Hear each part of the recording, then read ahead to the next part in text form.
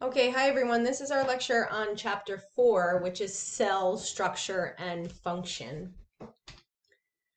So in terms of what will be covered in the chapter, right, we'll talk about cells sort of in general.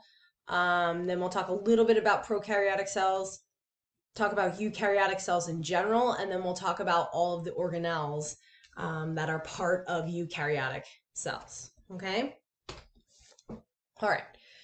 So if we start off just by talking about, well, it says the cellular level of organization, talking about cells in general. It says the detailed study of the cell began in like the 1830s. And obviously this idea that the cell is the, functional unit of living organisms is a concept that basically unifies sort of all of biology, right? And it originated from the work of biologists Schleiden and Schwann in about 1838 to 1839. And they came up with this cell theory, okay? So all organisms are composed of cells. And again, when we say something's a theory, right, it's well accepted. There's been many experiments that have supported this cell theory, right? So it says cells are the basic units of structure and function in organisms, and cells come only from pre-existing cells because they are self-producing. Okay, so that is the cell theory, widely accepted, a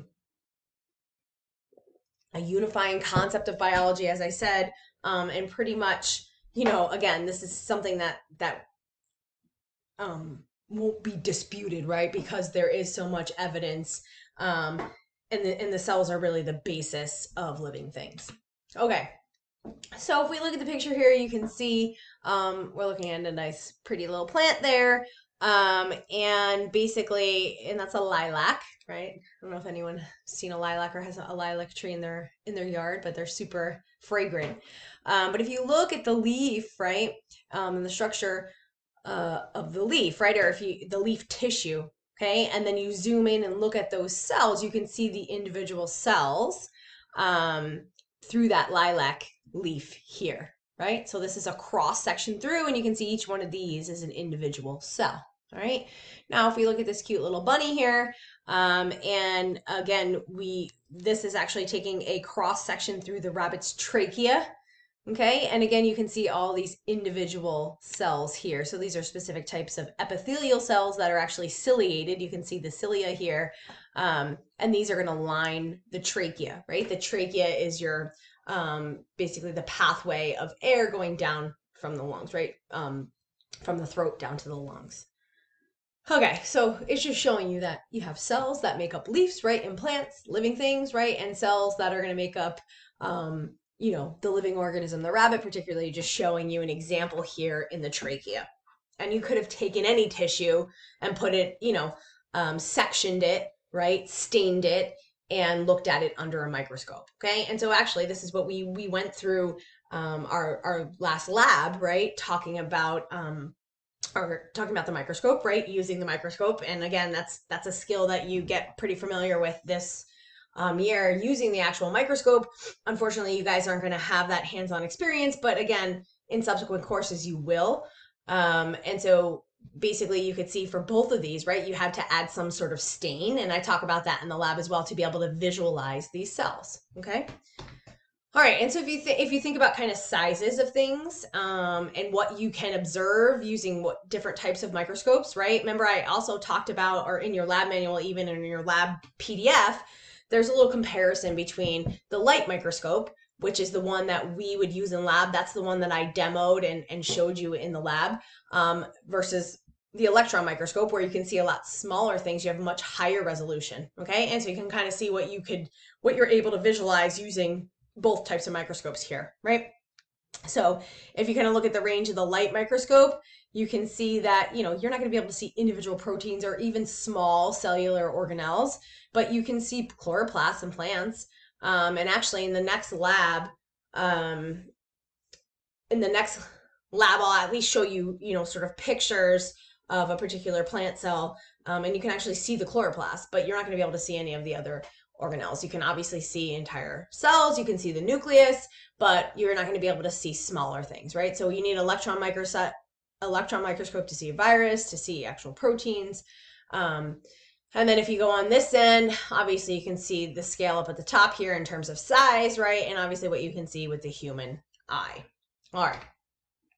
Now, in terms of cells themselves, they will range in size as well, okay?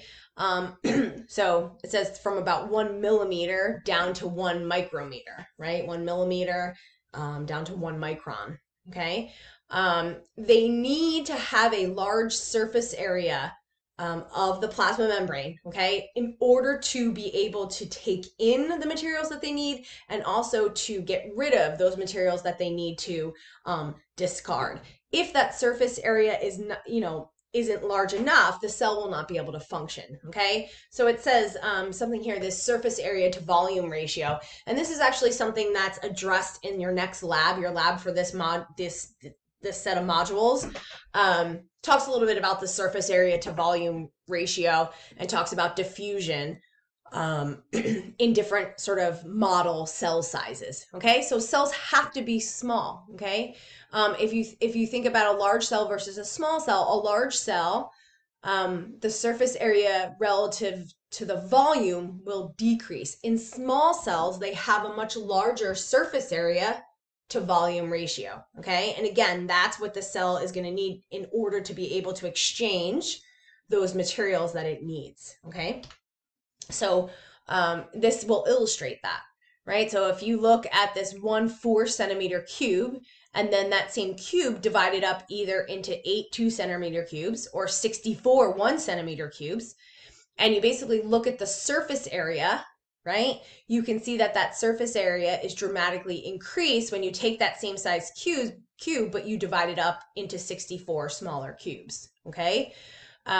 If you look at the total volume, it doesn't change, right? It's still the same size. And so the total volume is the same between these 3 examples, right?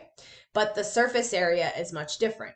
And so if you look at the surface area to volume ratio, you could see in this one, you have it 6 to 1. Here, it's only 1.5 to 1. So the idea is that this 1 4-centimeter cube is not going to work, not going to function as a cell because the surface area to volume ratio is too small. It will not have enough surface area, enough plasma membrane, right, to be able to take in those materials that it needs, and also not enough surface area to discard those that it doesn't.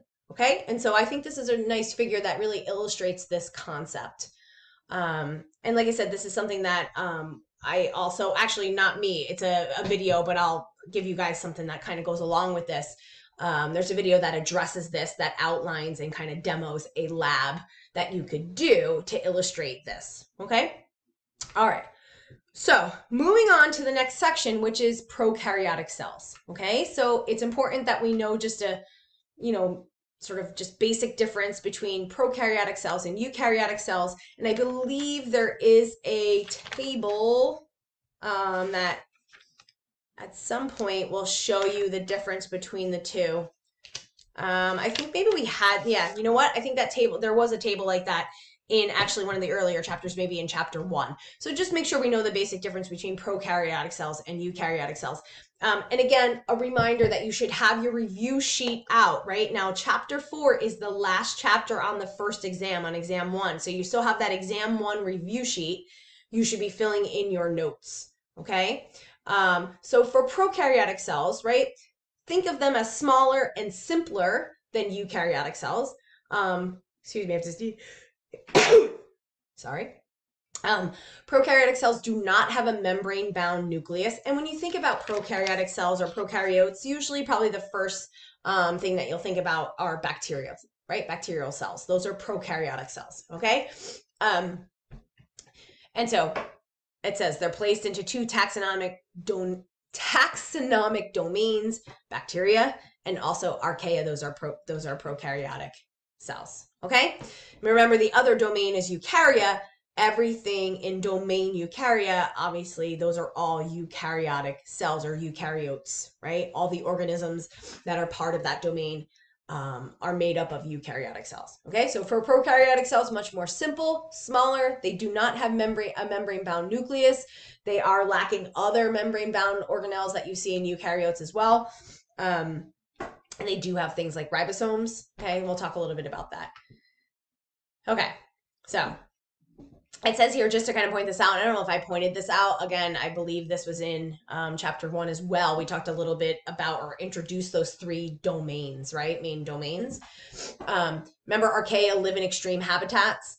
Bacteria, we talk about all the time. You take a whole course in microbiology, you'll talk about bacteria a lot as you move through your studies, and we'll talk about them a little bit more here.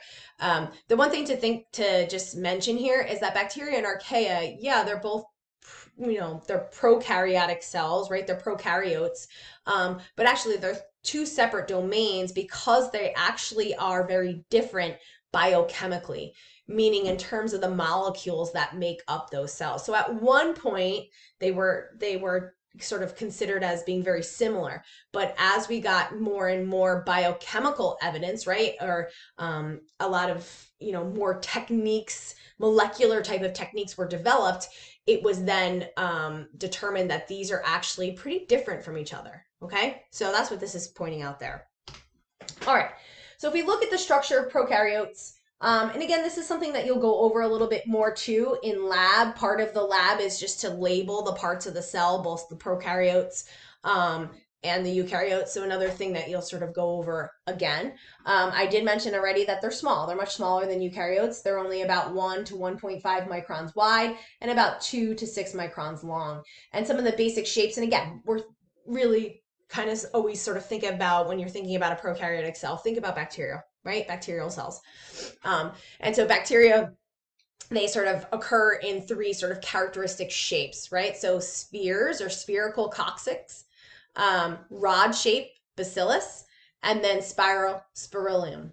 Okay, spirillum again have the spiral shape. Okay, so these are the characteristic shapes that you see in prokaryotic cells, particularly again in bacterial cells. Okay, and you can call them spirochete if they're flexible. And this is actually, if you had to take some sort of sample or something like that, your doctor suspected some sort of bacterial infection, you want to find out what type of bacteria it is, right? And if you took a sample and you looked at these bacteria under the microscope, it's important to be able to identify the shape and then there's obviously other characteristics that they would look at as well, but you want to determine what exact type of bacteria it is. The shape is one thing that's important, okay? In terms of the cell envelope, right, so this is what's going to surround the outside of that bacterial cell or that prokaryote.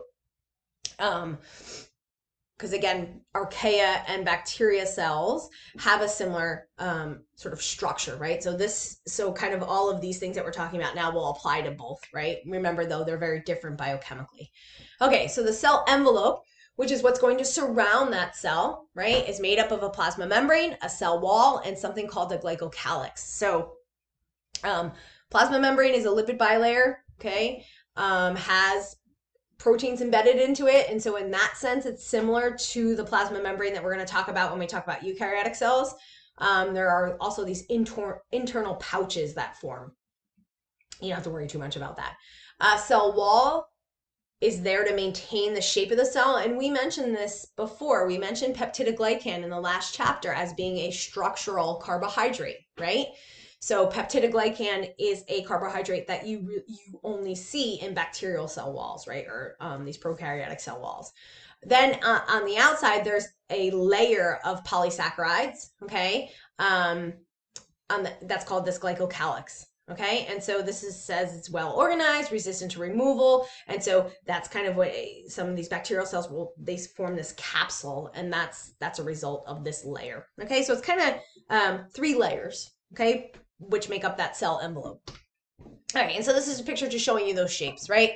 Spirochete, spirillum, coccyx, and bacillus. All right, if you look at the plasma membrane structure, okay, you can see phospholipid bilayer and embedded proteins, okay? All right, and so now if you're going to look at the structure of the prokaryotic cell here, again, this is something you're going to look at in lab a little bit and just label these. These are some of the basic structures.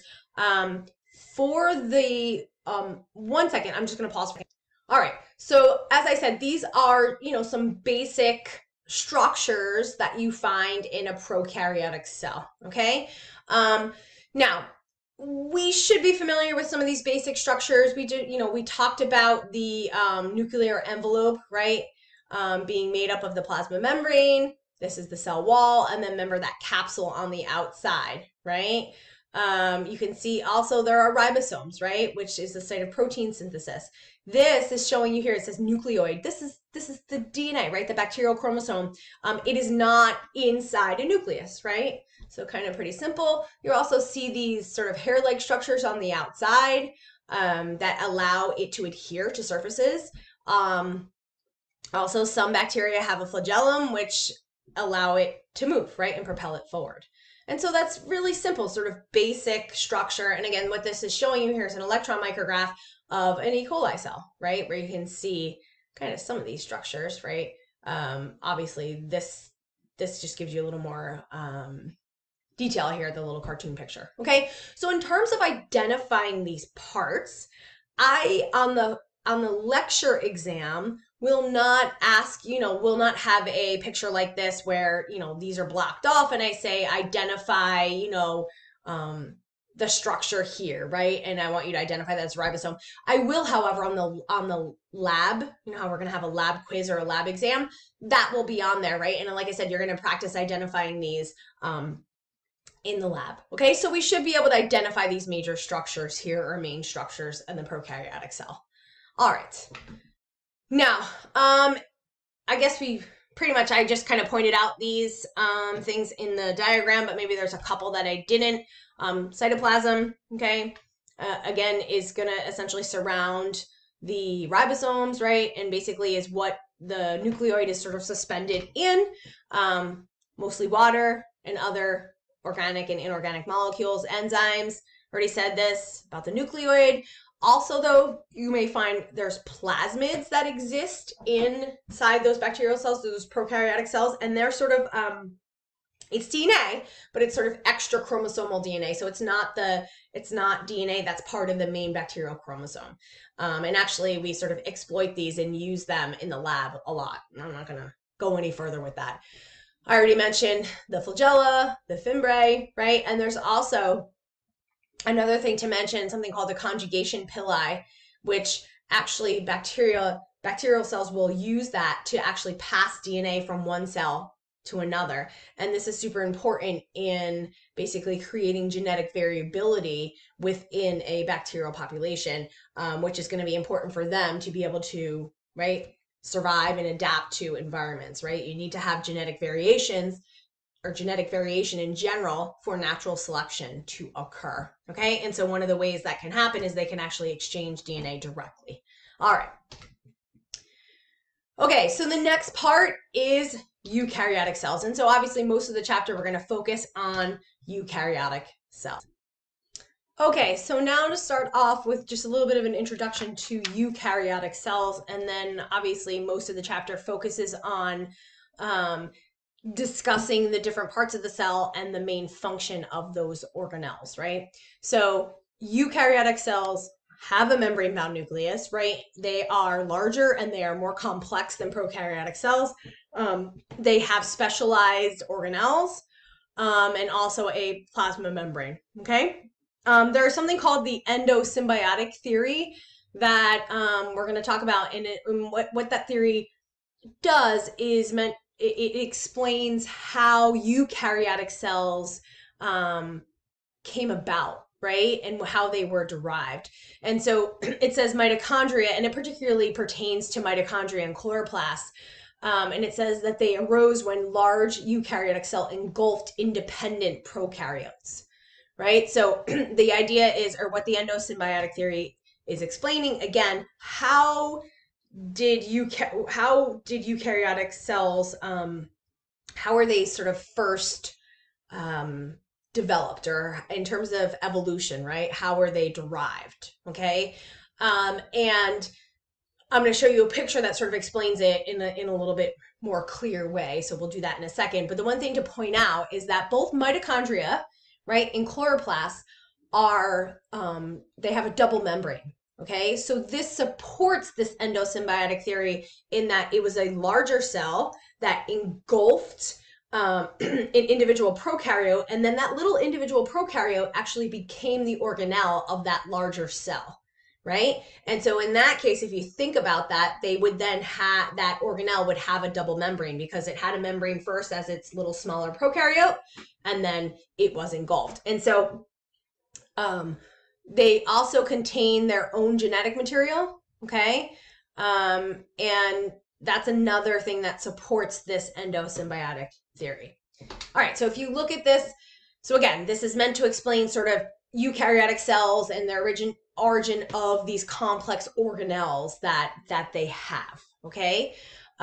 So here's prokaryotic cells. So again, evolutionarily speaking, prokaryotic cells are believed to be around first. They're much more simple, right? And then eukaryotic cells evolved later on, okay?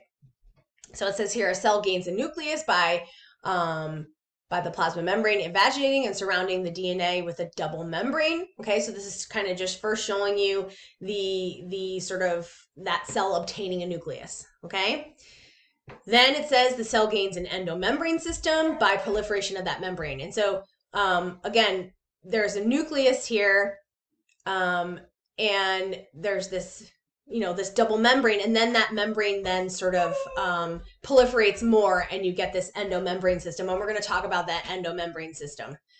Okay, then it's a cell gains mitochondria, right? So this is what I was just talking to you about on the previous slide. So this says it's an aerobic bacterium, right? So this is a prokaryotic cell. Aerobic meaning it utilizes oxygen, right? It says it here. Has the ability to utilize oxygen and break down carbohydrates in order to generate energy. And that's what happens in the mitochondria. And so it's believed that this larger cell engulfed these aerobic bacteria and they became their mitochondria, okay? For chloroplasts, if we're talking about, right, a plant cell, there are also photosynthetic bacteria, okay? These are bacteria or prokaryotes that can actually photosynthesize. Okay, so the theory states that this larger cell engulfed these smaller photosynthetic bacteria, and that then became a functioning chloroplast within this larger cell. Okay, and so again, this is just a summary of this endosymbiotic theory. So we should understand this. I don't know that I'm going to ask you to memorize these steps or anything like that, but it's really more about understanding. So understanding that this endosymbiotic theory, again, is meant to explain how eukaryotic cells obtain these complex organelles, right? The idea is that they engulfed these smaller prokaryotes, all right? And so I'll leave it at that. So now we want to talk about these specialized organelles that exist within eukaryotic cells, okay? So I mentioned this already. We say that they're compartmentalized, meaning they have all of these different membrane-bound organelles. And those organelles perform specific functions, right? And because they're membrane-bound, they provide this sort of isolated environment where different types of chemical reactions can occur, okay? The way that we're going to break this down, we're going to break it down into two classes. So organelles that are part of the endomembrane system, and it kind of, the name sort of tells you what that is. Basically, all of these organelles are connected by membranes, okay? So we'll talk about them first, and so that's what it says, organelles that communicate with one another. Again, they're all connected via this membrane system, okay? And again, that's what this states here. Then we'll talk about energy-related organelles. We just mentioned them when we were just talking about the endosymbiotic theory, mitochondria and chloroplasts, okay? It says they're independent and self-sufficient, right? We just said this, they have their own DNA. Those are the energy-related organelles.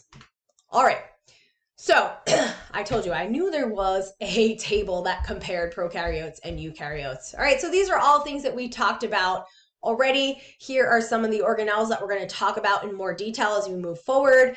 And basically you can see if they're present in prokaryotic cells, and also, or if they're present in eukaryotic cells, and then this is going to divide up animal versus plant cells. Okay, so this table is actually pretty informative and kind of breaks everything down in a simple way. All right, so this I'm not going to like sit here and go through this right now in any means. This slide, in fact, if I show it, like if we're sitting in class and I put this up on the screen, you can't even really read these words, okay? But they're there. You can read them on your own when you look at this. And it's kind of nice to have everything all in one place, right? So this is showing you where these organelles are within the cell, what they look like, but then also giving you a basic function too. So it's kind of nice to kind of study from this.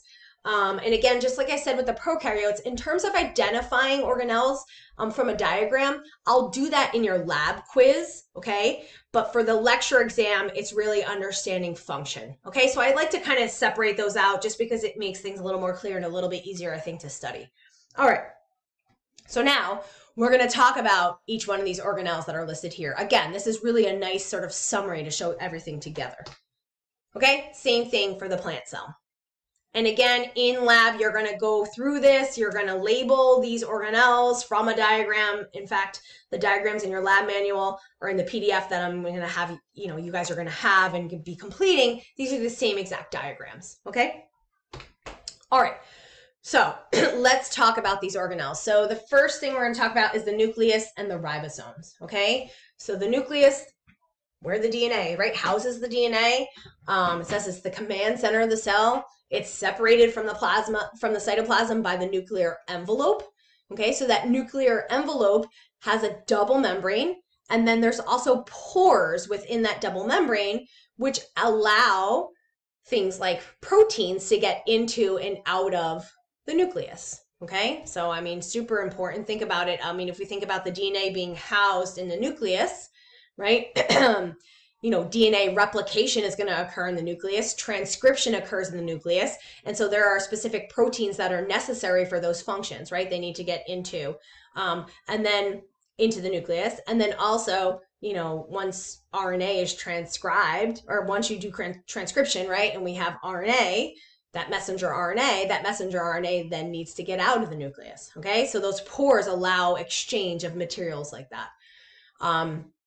Says it contains chromatin, right? So DNA, right? If we think about how DNA is packaged or what form DNA is in, we call that chromatin because the DNA is actually just the genes, right? The genetic material, but it is packaged with certain proteins in order for it to essentially fit into that nucleus, okay?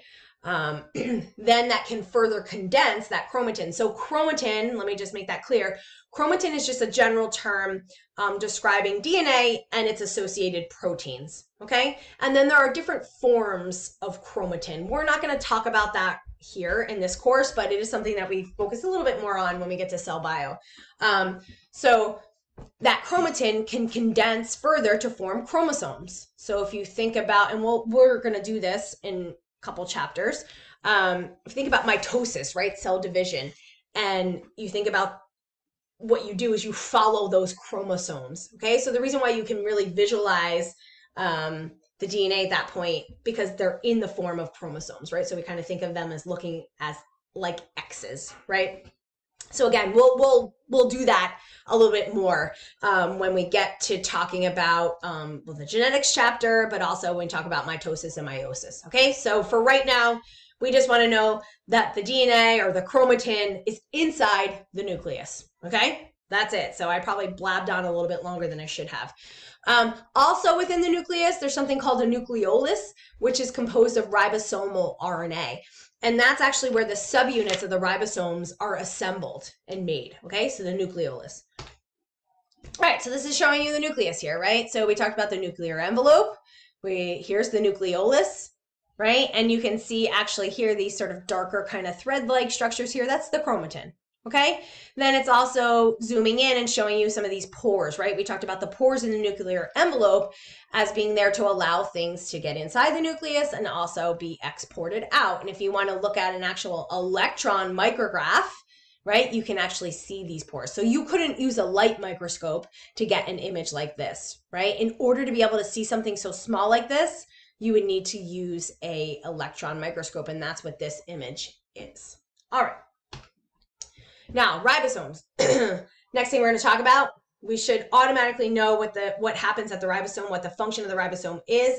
Protein synthesis. Okay, ribosomes are composed of rRNA, which is ribosomal, right? Little r, ribosomal RNA, and also protein. Okay, there's a large subunit, there's a small subunit, and like I said on the last slide, those subunits are made in the nucleolus. Again, we will talk more about ribosomes when we talk about translation, right, in a later chapter. Okay, so a lot of these things, or some of these things, are going to be sort of coming back again in later chapters. All right, so right now we just want to know basic function. Okay, all right. Now, ribosomes can be located in two different places in the cell, either on the endoplasmic reticulum, right, or the ER. And so we call that part of the endoplasmic reticulum the rough ER. So RER, or rough ER, means there are ribosomes on it, okay? Also, you can have ribosomes free in the cytoplasm, okay? And they can actually be single, or they can be in groups called polyribosomes. All right, and so let's look at a little picture here.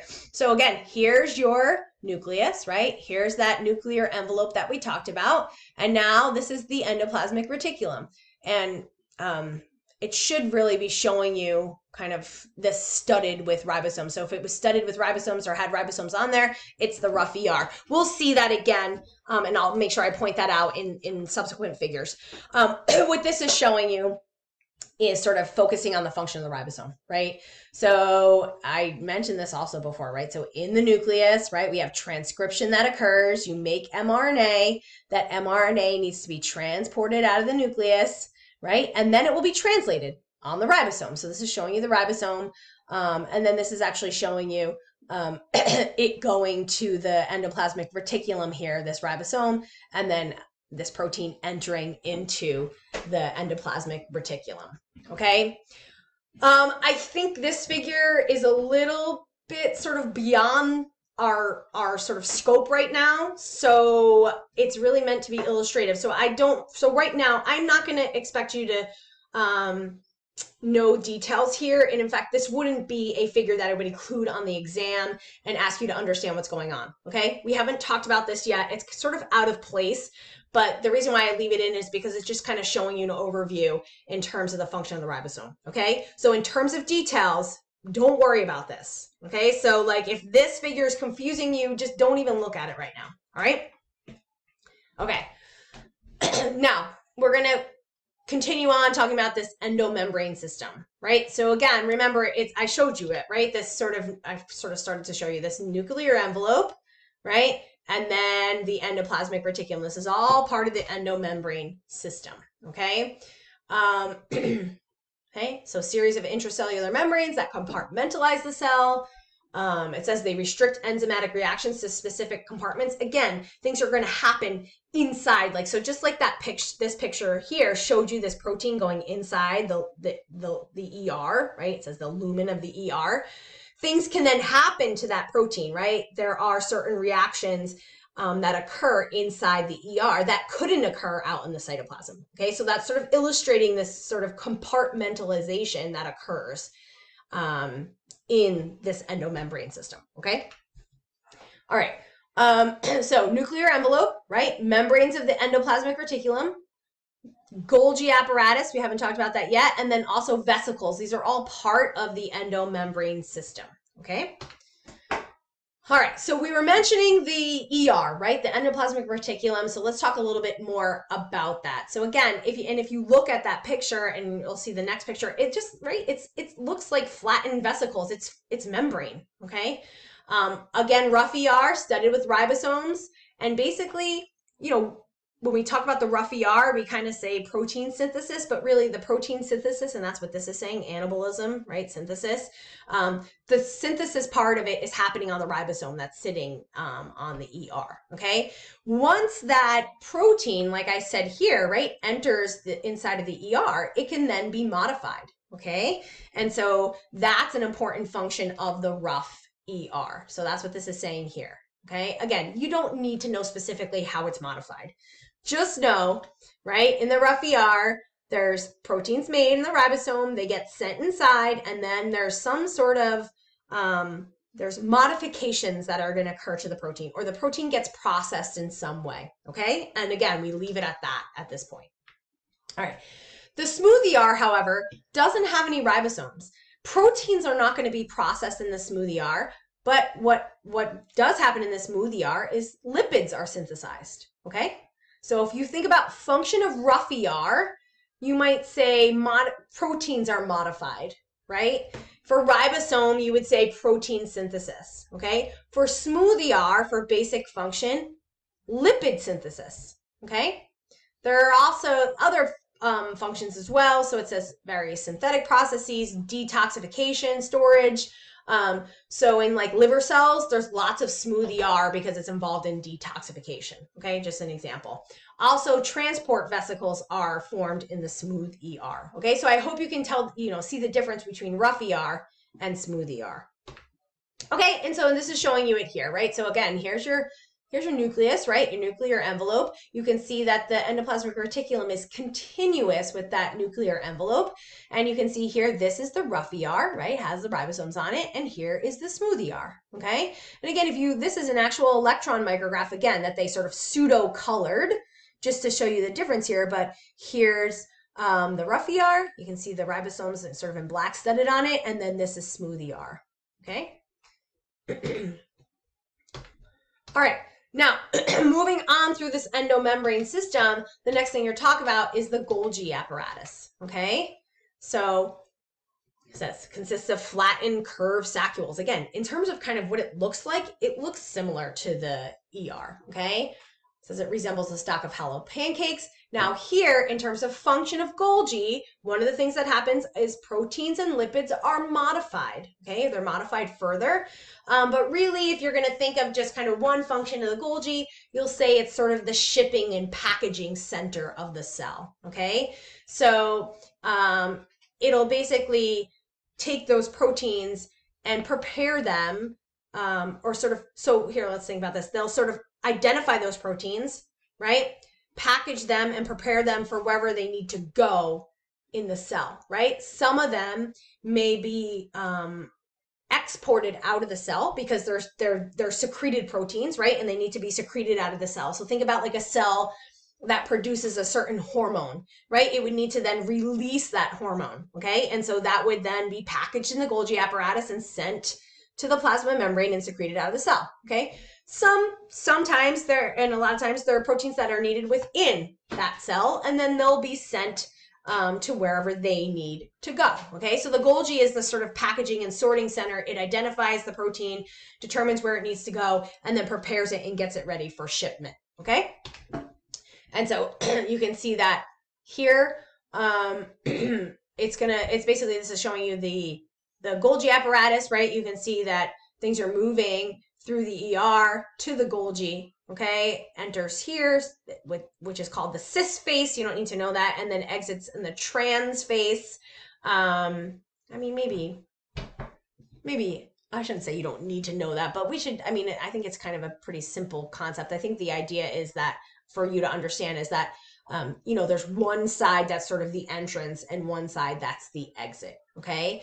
So again, these proteins are coming in. The Golgi identifies those proteins, says, all right, I know you are a secreted protein. You need to be targeted to the membrane and secreted out, okay? So it's going to tag those proteins appropriately so that they go to where they need to go, okay? So this secreted protein, if it went somewhere like within the cell, somewhere else, it's not going to function, right? It only functions as a secreted protein. So it has to go to the appropriate place, all right? And so you can see that it moves both from the ER to the Golgi in a transport vesicle, right? Also from the Golgi to the plasma membrane through a transport vesicle. So all of these proteins are always enclosed in membrane, right? Whether they're in the ER or whether they're in the Golgi or moving, from the Golgi to the plasma membrane, they're then packaged in a vesicle. All of those things are made up of membrane, right? And so that's why we're calling this the endomembrane system. Okay, another type of organelle. So the endomembrane system is what we just talked about, right? ER, well, let's start with nuclear envelope, right? You can kind of see that here, nuclear envelope. Rough ER, right? Smooth ER, and then Golgi apparatus, and also those vesicles that move these things around as well, okay? Now, we're also going to talk about another type of organelle called the lysosome, okay? These are also membrane bound, okay? They're produced by the Golgi apparatus, and they actually contain digestive enzymes, okay? So, and we're going to sort of consider them sort of part of the endomembrane system because they're membranous, okay? And they sort of work together with some of the components of the endomembrane system. Again, we're not going to get into all of these nitty-gritty details. Let's just know basic function here. So for lysosomes, you want to think of them as a vesicle, right? Like we were just talking about. But inside that vesicle, there's actually digestive enzymes, okay? And so these digestive enzymes are there to break down molecules, okay? So we call the lysosomes the digestive systems of the cell, okay? And so it says here, white blood cells have a greater proportion of lysosomes, okay? Why? If you think about, you know, an immune cell, let me just see if I have a good picture of that. I guess not. If you think about it, white blood cells are immune cells, right? They're there to fight off disease. And there are certain types of white blood cells whose job is to engulf viruses and bacteria, right? And then basically get rid of them. And so once that white blood cell would engulf that bacteria or that virus, it would come in, it would then fuse with the lysosome. I actually do have a picture of this in a second. You know what? Let me show you right now as I'm explaining this. So this is what this is showing you here, right? So think about this as being a bacteria, right? Or a virus. It comes in, so this is a white blood cell, right? It comes in as a vesicle, kind of pinches off the membrane. Again, this is all made up of the same thing, membranes. It then fuses with a lysosome here that has all these enzymes in it, right? And then it can break down that bacteria and get rid of it, okay? So that's what this is showing you here. I'll come back to this in a second, but I think it was easier to see that picture to understand what I was talking about. Now, there are certain genetic diseases that are tied to lysosomes, right? Where you have a defect in a specific enzyme, right? So we said the lysosomes are composed of digestive enzymes that break down things like bacteria just to destroy them. But there are certain genetic diseases where you have a defect in one of those enzymes, okay? And so that means if something is coming into that lysosome, it won't be able to be broken down, okay? So the lysosomes will also break down lipids, okay? And so in this case, there's a, you know, lysosomal storage disease called Tay-Sachs, and you may have heard of that before. Again, it's a genetic disorder where you have a defect in one of these lysosomal enzymes. And so because that fatty substance that is normally broken down by the lysosome doesn't occur because there's a defect in it, basically that fatty substance will accumulate and it will cause neurons, right? Brain cells to die, okay? And then obviously it'll lead to dysfunction of the nervous system, okay? All right, so this is just showing you lysosome again. This is actually showing you, so this is actually showing you inside the lysosome, you actually can see a mitochondria and also a peroxisome. So the lysosomes, right, can also actually break down old organelles within the cell too. So this in the cell, again, we're not going to talk about this too much. It's something we talk about later on in cell bio, but the cell has the ability to break down older organelles that may not be functioning as well as they should, right? And so again, the lysosome has these enzymes that can break things down. And so that they would enter into the lysosome, be broken down, and that would help with sort of turnover and keeping that cell healthy. Here, this is actually showing you, so we just talked about the defective lysosomes and Tay-Sachs disease. You can actually see accumulation of this fatty substance inside. And again, eventually this will cause the cell to die, okay? All right, so just to summarize, right, I'm going to go back to that figure that I had just showed you before that really summarizes that whole endomembrane system. Okay, so if you want, let's go through the words here, I guess, but it says proteins are produced in the rough ER, right? And lipids are produced in the smooth ER. They get carried in vesicles to the Golgi apparatus. That Golgi apparatus might modify those lipids or proteins.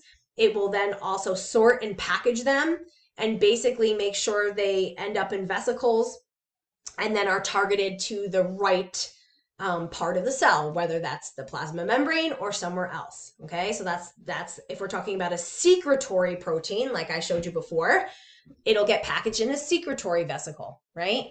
And then it will be released from the cell via exocytosis. And then we also talked about this, right? Lysosomes can fuse with incoming vesicles to digest macromolecules. I talked to you about that. I was giving you the example, though, of this being a bacteria.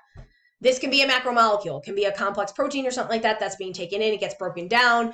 And basically, you know, again, it can destroy the bacteria, or it can break down this macromolecule, and then it can reuse some of the subunits. Those digestive enzymes and lysosomes can break down older organelles, like I showed you as well before. Okay, so you can kind of see that these are sort of part of the endomembrane system, because they're coming from the Golgi. They're coming from that. Okay, so we consider lysosomes as part of the endomembrane system. So this is showing you the pathway where you're going to secrete a protein and release it. This is showing you something incoming, like a bacteria or virus that the cell wants to destroy. Okay, but you can see it's still that these two processes involve this endomembrane system. All right, so again, this is a nice summary slide of the endomembrane system. So again, the nuclear envelope, rough ER, right? Smooth ER, where you have lipids synthesized, and then lipids or proteins being packaged into vesicles and sent to the Golgi, where they're modified and then sorted and packaged. And then again, if it's destined, the easiest kind of thing to conceptualize is that these proteins here need to be secreted out of the cells. They will get packaged into a secretory vesicle and then sent out. Okay, you also do have the cell taking in larger things like bacteria or macromolecules, which then need to be broken down. And in that case, that vesicle that basically was initially formed will fuse with a lysosome. Those enzymes that exist in the lysosome will then be able to break down whatever was taken in. Okay, so you can see how all of these things all work together. All right.